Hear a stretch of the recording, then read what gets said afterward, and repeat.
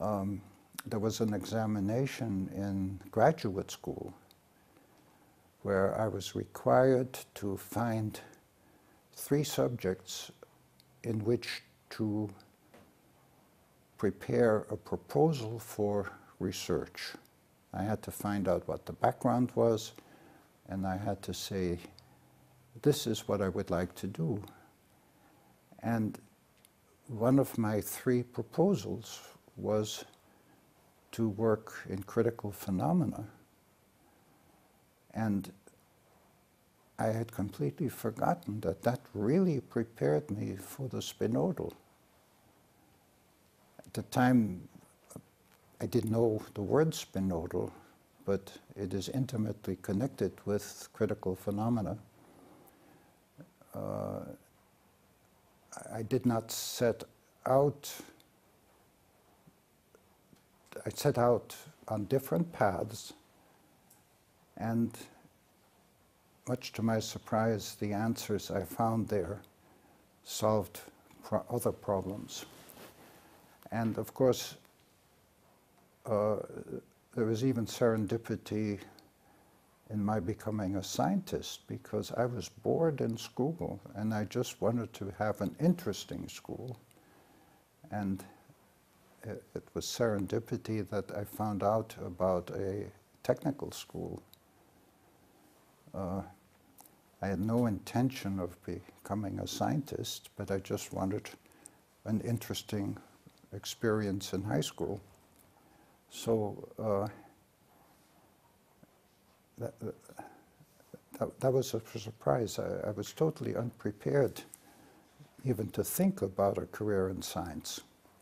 And I went to this high school and I found to my amazement how interesting science is, still is.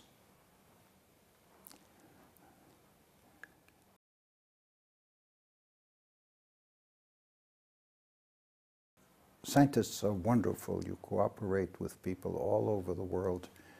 There is tremendous interchange, generous interchange. People give you ideas. People take ideas from you and use them. So it's a wonderful worldwide community.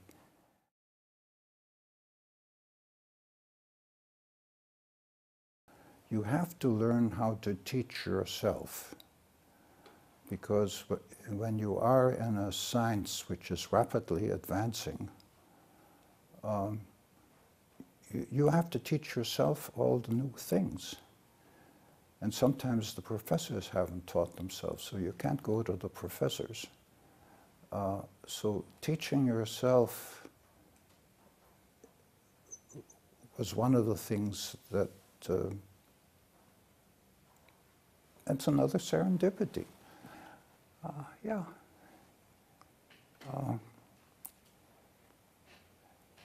Yes, when you enter a new field, you become the teacher. There's nobody who can teach you. You have to teach all the people who enter that field. And if they are good, they can teach themselves.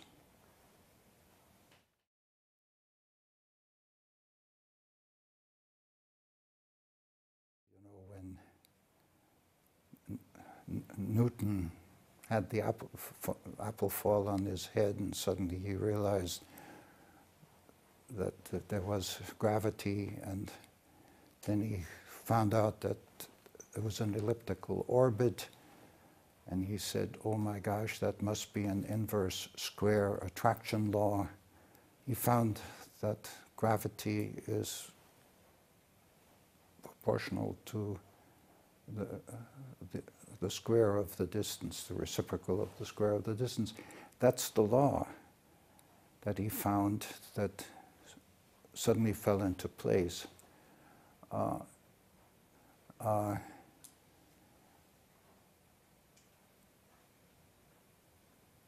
When you look at what's happening in material science to materials, how they change, what structures they take on, to me it often looks like I am looking at the solution to an equation. Nature has, for reasons that I can only appreciate, obeys mathematical laws, but we don't know what they are. We now have many more complicated observations, and some of these observations are thousands of years old, and they are often so regular and so reproducible and so geometrical that you just wonder what equation gave this as a solution. And so the equation becomes the model rather than something that you stick together. So you begin with an idea, and if the idea is consistent with with all that you observe, and you can make predictions with it, and the predictions turn out to be true, after a while it becomes generally accepted. And then you teach it to students, and they work with it.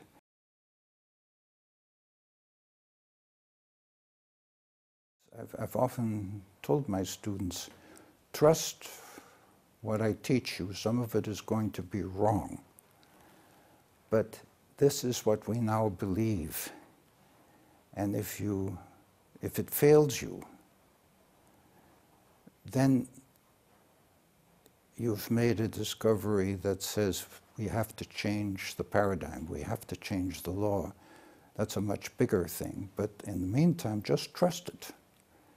And you can do a lot of things with that. And then, you know, if it's an opportunity when it fails. May not like it because it means that whatever you've been taught is inadequate. You have to figure out something new, but it's an opportunity to do some really interesting science.